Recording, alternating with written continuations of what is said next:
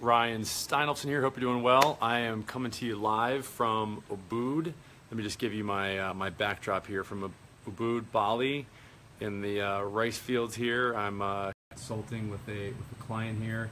There you go. There's my backdrop.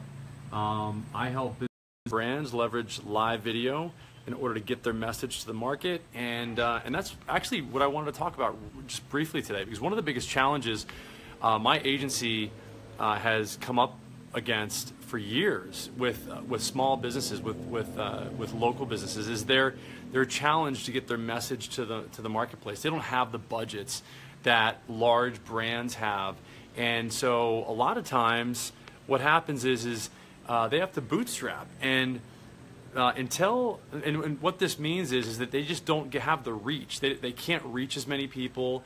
They haven't been able to reach as many people in the past.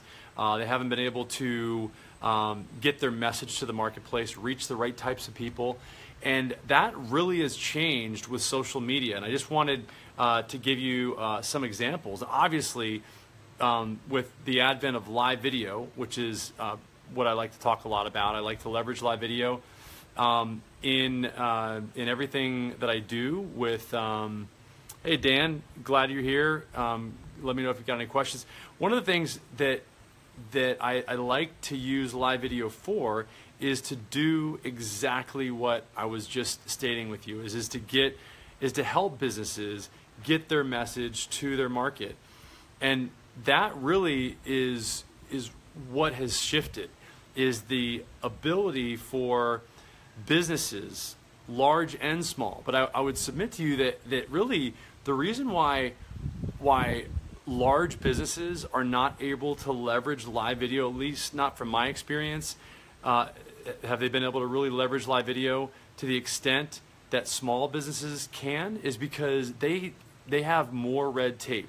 They have more people that they have to get approval from.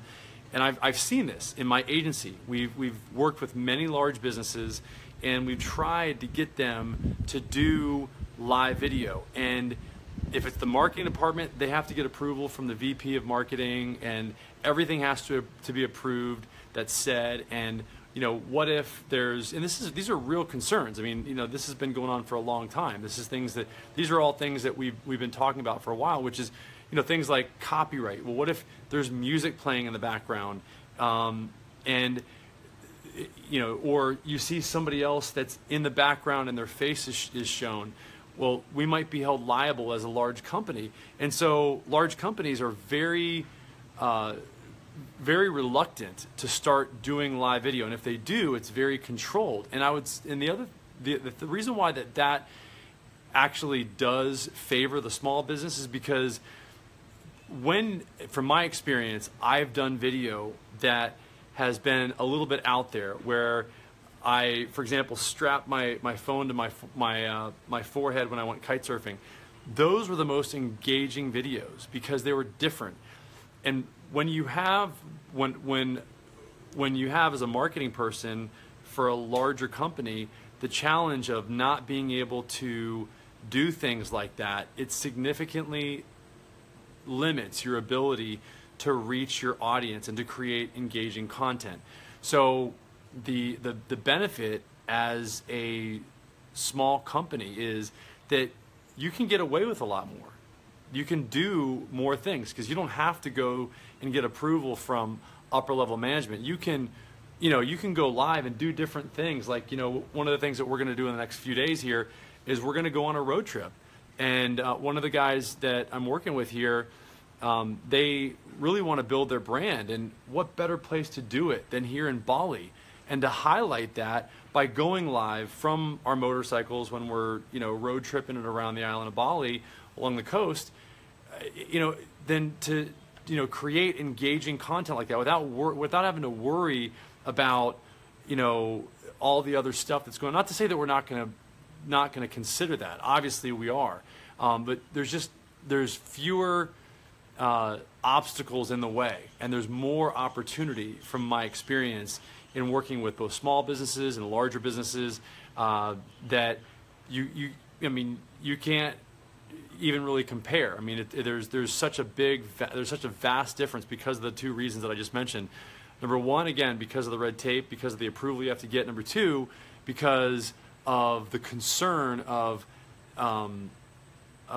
offending somebody, or copyright issues, or getting somebody on camera that didn't want to be on camera, and the liability that might be there. Not to say that you don't want to consider that. It's just that it's much more acceptable for a small company to leverage this type of a medium, and not only this like live video, but any type of medium. I mean, it's any of the social media platforms that are out there. Snapchat, like live video on Instagram, or Snapchat,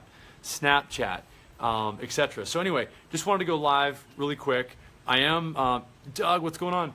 I'm using Switcher Studios. For whatever reason, it's not going live here from Ubud. I think it might be because we're right at the 1.2 megabit per second speed right now from the Wi-Fi here, which is just on the border of being acceptable for a live video stream. So I think that's the reason why it's failing every once in a while. But I'm going to test it in Ubud, the city here. I'm gonna take my scooter on down the road here. But Doug, check this out. So, but let me know if you have any questions about that. This is my backdrop here from the studio, or from the villa here that I'm working from. Darcy just went back home yesterday, and she's going to be arriving in San Diego hopefully sometime in the next 5 or 6 hours. But anyway, thanks guys. Go ahead and message me. Go ahead and message me on my Facebook Messenger, my chat bot. Go to m.me/GoLiveRyan. That's m.me/GoLiveRyan. And I'd love to let me know any questions you have, and I will talk to you guys later. Thanks.